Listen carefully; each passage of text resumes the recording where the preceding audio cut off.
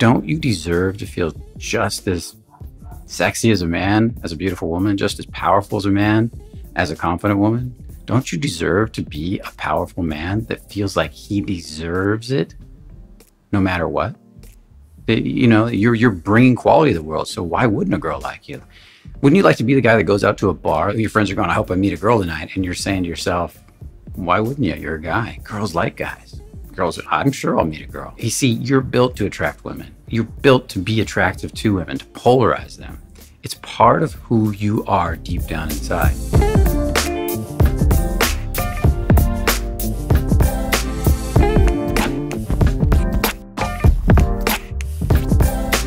So in this video, I want to talk about what you really want. When you say, I really want to date a lot of women. I want to date a lot of women. I want to have amazing sex. I want to be a player or a pickup artist. What is it that guys that say that really want? And what keeps them from accomplishing their goal of being really good with women? Well, a big part of it has to do with self-love and confidence. What you're really wanting there is to be validated. You're wanting women to like you. You're wanting women to tell you you're good enough. And that's why you're constantly chasing girls and not getting them.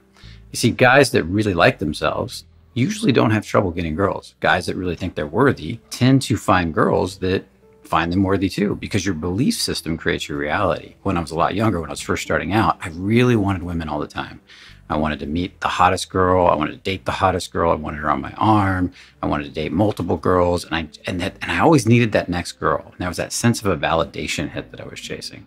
I was chasing feeling good about myself. And every time I picked up a new girl or met a new girl or went on a new date and I did well, I felt good about myself. But then it would start to feel worse as the days went on. I didn't have another girl to go out with. Matter of fact, I remember a time that I had gotten actually pretty good at getting girls. And I was dating different girls. I was dating multiple girls at once. And I was sitting in my house and I was always having a girl over every night. And this one night I didn't have a girl over. And I started to make some phone calls, couldn't find a girl to come over. Everybody was busy. There was something going on. And I started to feel really sad. And then I got curious and I started to kind of sit with the feeling. And I realized that without a woman over to validate me, to tell me I'm good enough, I was kind of depressed. I didn't really like myself. And I needed to make a huge shift in that area. And I realized it was time to make a change. So it was shortly thereafter, matter of fact, that was the deciding moment. And it was shortly thereafter that I ended my relationships with all the women I was dating. And I ended up taking about, I think I started out with like a 4-month hiatus. I might've gone a little longer of learning to like me, taking me out, going out with me. And I know that can sound boring to a lot of guys, but that was such a powerful journey. Now, I don't think that journey would have worked before I could get women, because there was a time in my life I didn't have women over and I would distract myself with whatever, trying to figure out how to get girls. And because I was terrible at getting women, I couldn't get one over to save my life. And so I would sit there and dream about women, want women. And then I finally reached this point through a lot of hard work and effort and pushing myself and state pumping myself that I finally started to get girls into my life. And as I got those girls into my life, I started to feel validated. So I thought I was feeling better. But the truth was, when the girls weren't there, I actually still felt bad about myself. And as a matter of fact, the girls I was getting weren't the girls that I really wanted to be with anyways. I wasn't super happy with them. They were filling up time.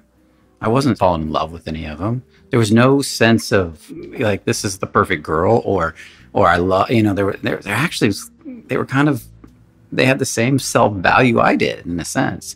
I don't think they liked themselves as much, and I don't think I liked myself much.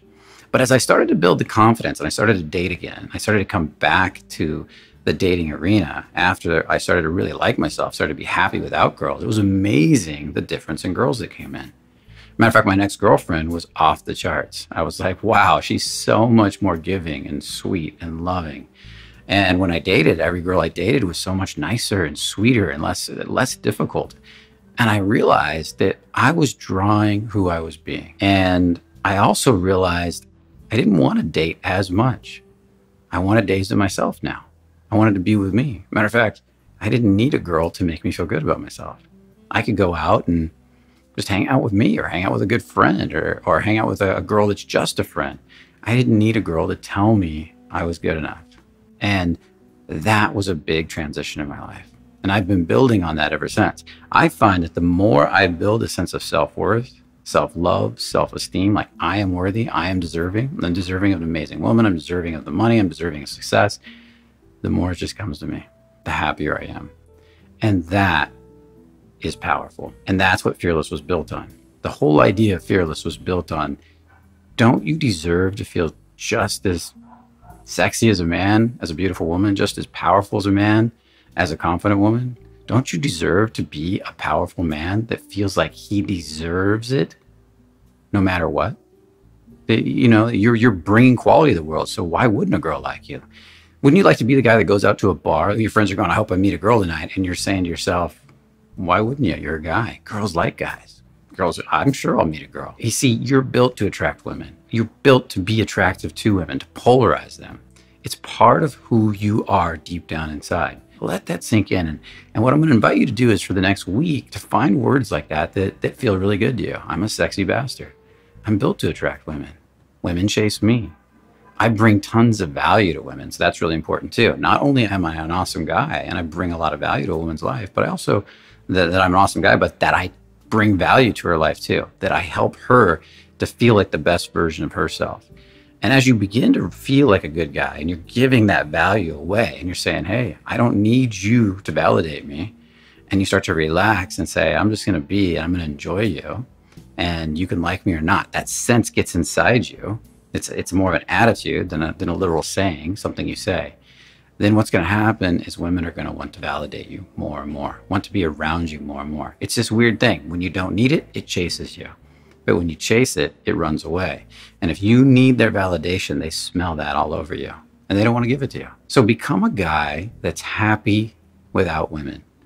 Now that might mean going out and approaching women, talking to women, and then walking away and being really honest about what you feel. What do I feel after talking to women? Do I feel invalidated? Do I feel rejected?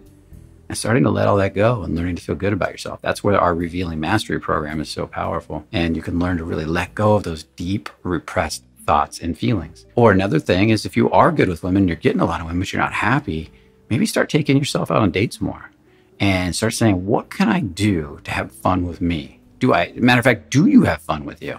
If you don't, I'm going to recommend you go on dates with yourself anyways. Go figure out things you like to do for you. A woman's not going to change that. What type of things do you like to do?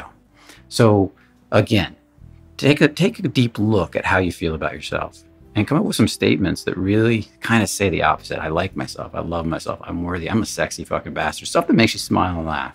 And start to say that more and more. Look into getting like the Revealing Process Masterclass that we have to help you really break up the deep embedded stories about your self-esteem, about who you are as a man, because you are designed to attract women. That's even another one. I am designed to attract women. I'm a man. I naturally polarize women. Take those and actually run with it and start to step in to the best version of yourself. And I guarantee you in a short period of time, you're going to start to like yourself more and more. The most powerful thing I've ever done was learn to like myself, learn to love myself. Not just with getting me these amazing women that have come into my life since then, but just happiness and joy. Learning to be happy without the woman there allows you to not need her to validate you, so you can truly be you around her, which is what she really wants. This really brings a powerful meaning to the sentence that we always like to say, our statement basically, that only the confident really live.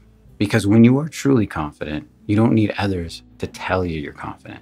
Remember that. I hope you enjoyed this video. Make sure to put some comments in the video. You know, what kind of statements are you going to use that make you smile, that make you laugh? The thing about a statement is it should make you smile. So what kind of, like, you could say affirmations, but to me, you're saying them and you're just letting them go. And so think of them more as a prescription for your soul.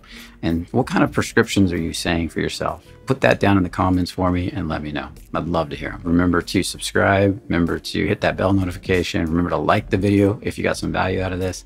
And remember again, only the confident really live. And it's time to develop that confidence. I'll see you in the next video. Take care.